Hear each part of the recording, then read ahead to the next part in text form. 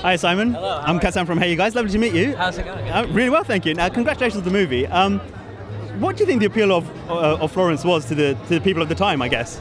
Well, I think that she is somebody like we all know who might have total undying passion, but also might be unburdened by talent, which I think is what we see in reality shows or in like our little niece who might belt out a song from Cats, but you're kind of sitting there going, yeah, but because they're coming from a pure place, and what is in this movie is that purity, that honesty, that love, and that joy, and that's why she sold out Carnegie Hall in record-breaking time, and we still talk about her. And she, despite being one of the less skilled opera singers, is the most well-known, perhaps, or most well-remembered.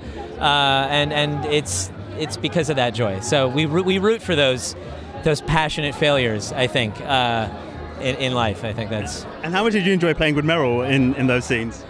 Speaking of passionate failures, no, I enjoyed it immensely, and I got to sort of be the eyes of the audience in a way, which was great because I just really had to kind of watch and listen. And that is easy to do when you're watching and listening to Meryl and to Hugh, and it was an unbelievable experience, and I think the movie is very funny and very moving. So excellent. I certainly found it, sir. Yeah. Thank you very much. Thank you. Thank you.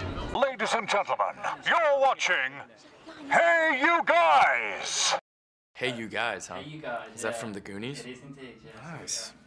Hey